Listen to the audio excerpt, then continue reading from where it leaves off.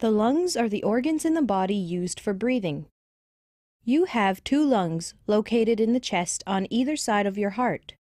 They are surrounded and protected by the rib cage. Healthy lungs look like 2 large soft sponges.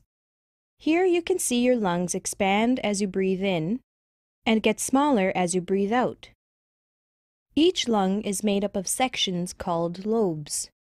The left lung has 2 lobes, and the right lung has 3.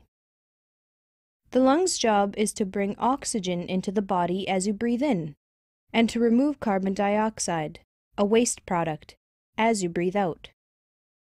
So how does this happen?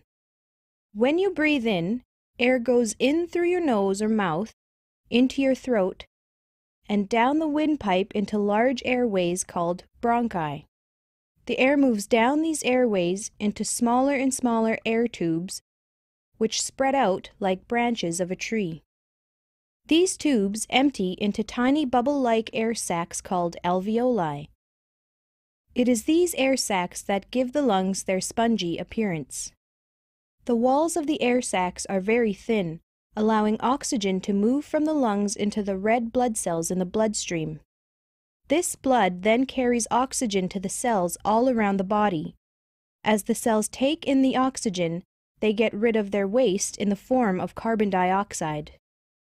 The carbon dioxide travels in the blood back to the lungs. It enters the tiny air sacs and travels back up the airways and is breathed out.